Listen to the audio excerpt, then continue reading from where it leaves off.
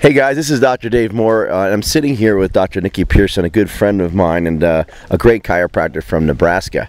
And I'm from New Jersey, and we're sitting here in Maine, right?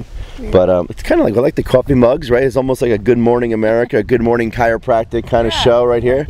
And but it's not morning; it's evening. It's the end of a great weekend for us, as we really got together with a group of friends and chiropractors and really talked it down.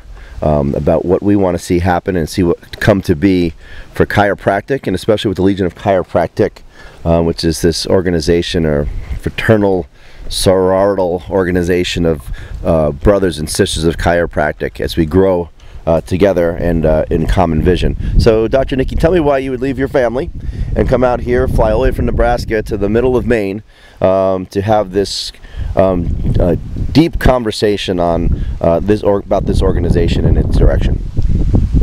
Well, the vision behind the Legion is something I stand so strong. I love it. I just resonate so well with it. So I sent Jeff a message telling him that I'll do anything it takes to help grow this and stand behind it and support it, and I'm here for the Legion. And that's when he said, well, come out, let's mastermind, let's hear it from the members. So that's why I'm here. So I left my family because it's bigger than me. It's bigger than chiropractic to allow this to grow. So that's why I'm here. I'm so honored to be here. So. You know, it's honor for me for you to be here, because the truth of the matter is you are the epitome of what any Legion member can be or should be or has access to be. It's you actually just take the initiative. The invite is out for every single chiropractor that wants to make a change.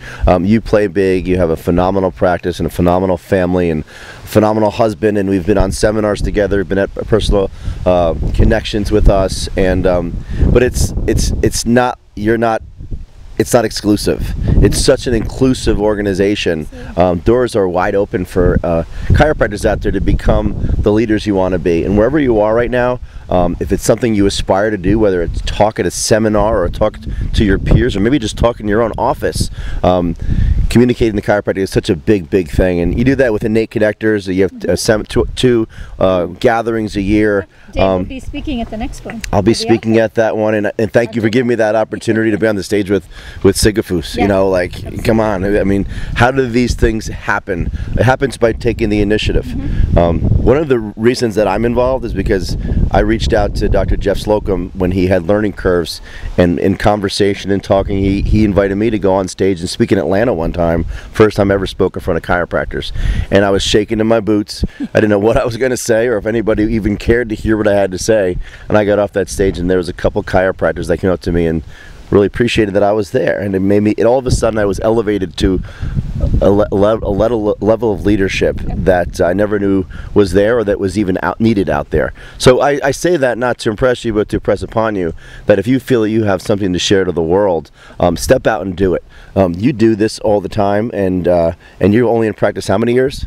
3 on my own. 3 years on your own.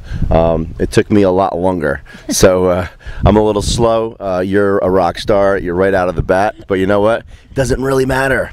Just have a heart, have initiative, take initiative, and be the chiropractor you want to be. So we invite you to engage with us, be friends with us, be part of the Legion of Chiropractic. So get involved. Yeah. You don't have to be alone in practice. You don't have to be an island unto yourself, and you don't have to worry about being perfect. Just get out there and start it, and you'll have all the love and support you'll ever need. So thanks for listening, and we'll see you next time.